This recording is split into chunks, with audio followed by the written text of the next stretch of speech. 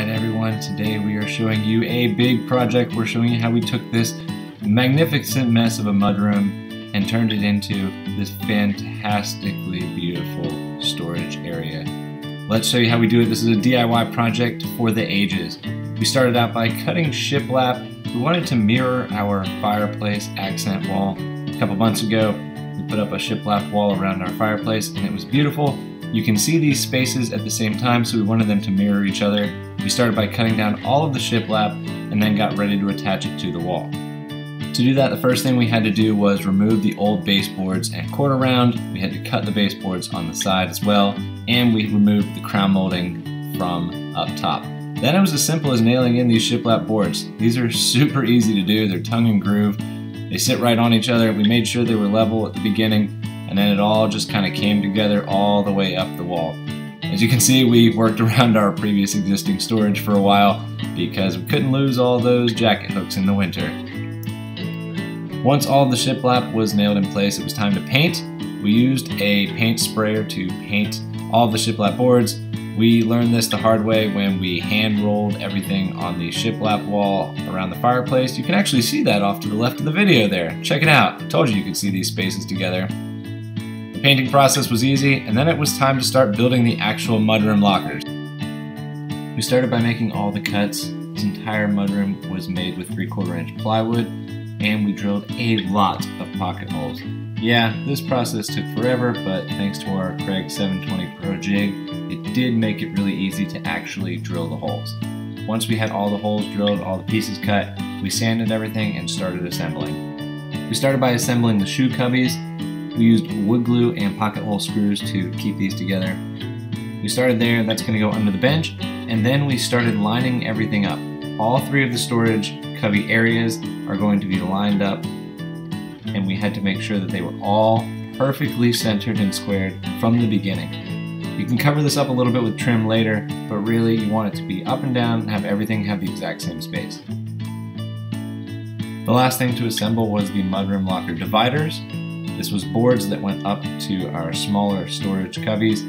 These are going to form the 4 sections for each of us to store our coats and hang down whatever we need.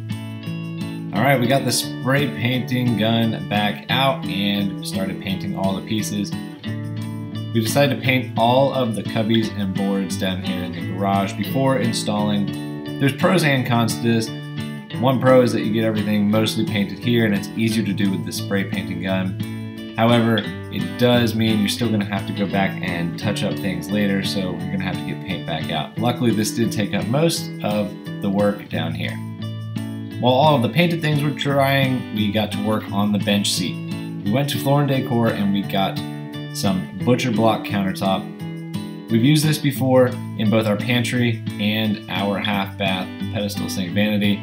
We really like this. We got this to match so that everything would look cohesive.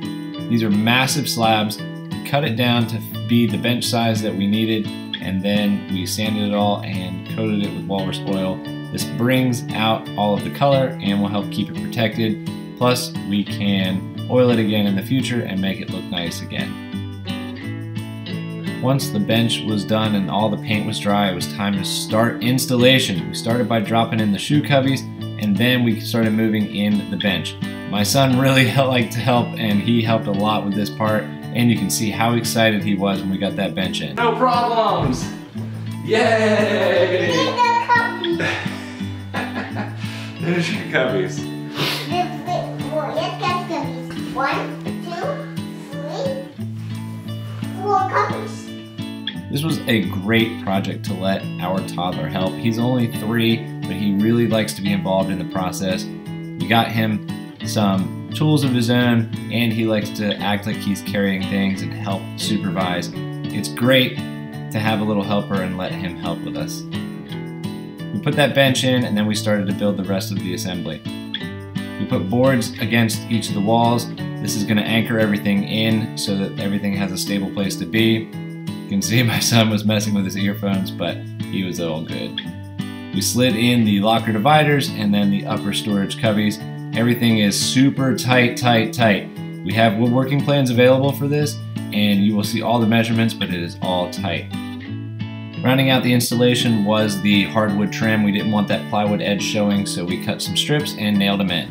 Alright, these mudroom lockers were sponsored by National Hardware. Our friends at National Hardware make beautiful decorative hardware options and functional hardware options, both for indoors and outdoor projects. Today we are using their modern double rope hooks. We previously used the black version on an entryway shelf that we had in this room before. Now we are going to use their brass ones to match some of our other hardware. These are going to look great with this blue color. Let's show you how simple it is to install these, and then we can hang up all of our jackets and be done with this project. Installation of the rope hooks really was super easy. The hardest part was making sure we found the exact center of each locker to hang the hooks on, and we want to make sure they were all at the exact height drop down from the cubby above. It's really simple. They just have 2 screws. You drill a pilot hole and screw them right in. They're sturdy and stable, and they look so elegant and nice. We love how these turn out, and this gold hardware matches a lot of the other stuff in our house. So check out how it all came together. We love this mudroom locker storage. We got places for shoes, places for jackets, places for all sorts of things. There's so much storage here, and this just looks so nice compared to the mismatch we had before. If this looks like something you want in your home, check out charlestoncrafted.com and you can get the plans to build it yourself.